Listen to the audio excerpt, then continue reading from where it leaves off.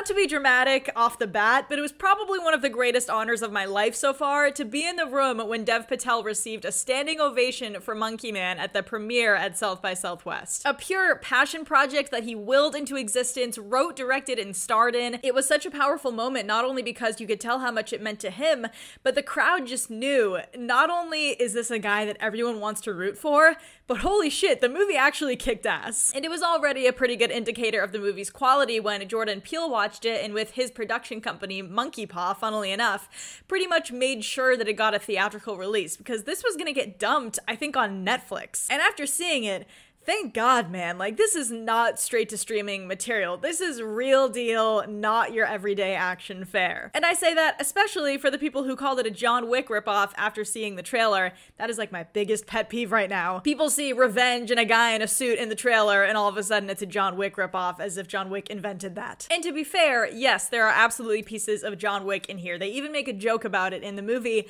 but to me that's such a reductive way to look at it because John Wick is one tiny piece of what Dev Patel is working with here. And he knows his shit. He was a black belt in Taekwondo. He grew up with Bruce Lee, Bollywood films, Korean action films. Monkey Man is this mosaic of action influence from all over the world. And to reduce it to being a John Wick knockoff is not only misinformed, but I think it takes away from the moment this is also for South Asian influence in an action film, a genre where we don't see a lot of people who look like Dev in the leading role in Hollywood. I know that has been so important to that community, and it's a foundational part of the film. There are really cool parallels drawn between this character and traditional Indian folklore that Dev has brought from his own life. I really haven't felt this excited about a young filmmaker after a debut in a while, and maybe it's because it's someone who we're so familiar with already who's finally stepping into this role and telling his own stories, and he's so damn good at it. And yes, it also happens to be in one of my favorite genres. And one of the really good decisions here that makes it all the more thrilling and refreshing is that the kid, he doesn't have a name. I also love when movies do that,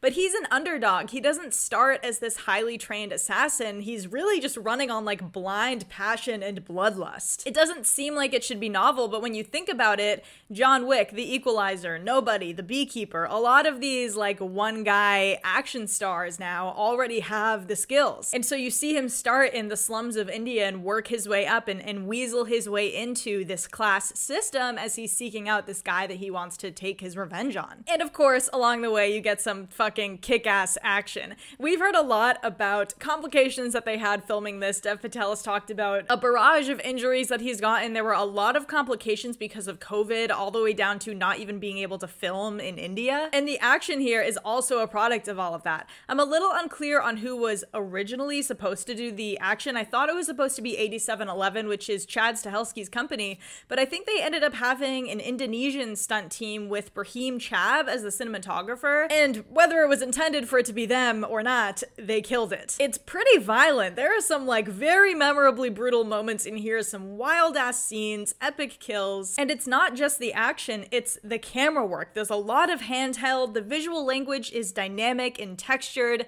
There's this one scene where he gets help from some people he met, and they're in these traditional gowns, and the way he films them I just thought was really special. And don't quote me on this, but it does seem like as we start in the trenches a bit, the camera work is grittier and less refined. There's a really cool one-er of people stealing a wallet, but then as he goes on this journey, it gets more self-assured as he does. So you're starting off and he's, you know, fighting for money in this grimy underground space. It starts off really intimate, and then as he goes through this journey, you're getting to these like grand finales and digital spectacles. It's really, really cool. Charlton Copley is in this as the guy who like announces things at the ring. I love him. He is such a fun performer. I'm so glad he was in this. And a little fun fact with that, I'm wondering if this is why he's actually in it, but we know Charlton Copley did District 9 with Neil Blomkamp, and Dev Patel actually, after he wrote this movie, asked Neil Blomkamp to direct it, and after thinking about it, Neil Blomkamp was like, you know this story better than anyone, you have to do it. So everyone say thank you, Neil Blomkamp. And of course, in the leading role, Dev Patel is a freaking force of nature. Again, it was so smart to make his character an underdog, because he is like this tall, lanky, unassuming guy, but seeing him train up and beef up is so fun, and he just has the best screen presence. Everyone loves Dev. Now, there's also some heavy political subtext I wanted to touch on that I can't claim to know a lot about. I've gathered that it's a critique of Hindu nationalism. I've also gathered that some of the footage has been edited and it might not go over well in India. Feel free to chime in if you are from India or have some background knowledge on it. I'll also refer people to Siddhant Adlaka's review, a critic who I really love. He didn't love the film, sadly, but that's okay. He offers like a really interesting perspective that's much more informed about this than I am. And on that note, what I ultimately find so exciting about Monkey Man is that this movie is a little rough around the edges. Not everyone is gonna feel the same way about it or evaluate it in the same way. Some things might give you pause, like that cut wasn't quite right, or I wish that narrative element was more fleshed out. And if you don't like those things, that's totally fair.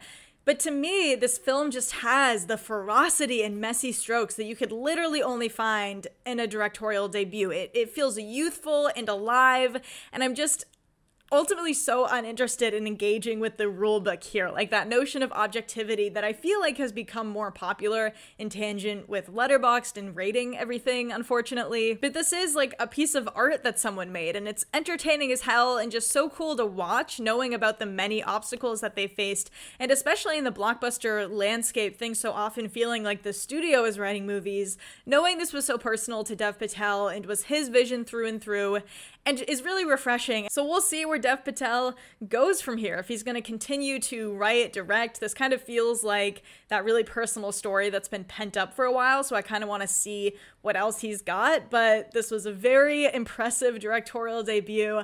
I'm going to give Monkey Man 4.5 out of 5 stars. So those are my thoughts. I'm very curious to see how it holds up on a rewatch after that initial shock and being in that electrifying atmosphere of the premiere, but obviously I think everyone should go out and see this opening weekend. My local AMC originally wasn't showing it in any premium format, but it looks like they recently added Dolby screening, so double check at your theater. But if you can find it in Dolby near you, it is absolutely worth the trip. Let me know if you guys plan on checking it out this weekend. If you already saw it, let me know what you thought. Don't forget to like and subscribe and keep an eye out for more videos soon. Thanks for watching.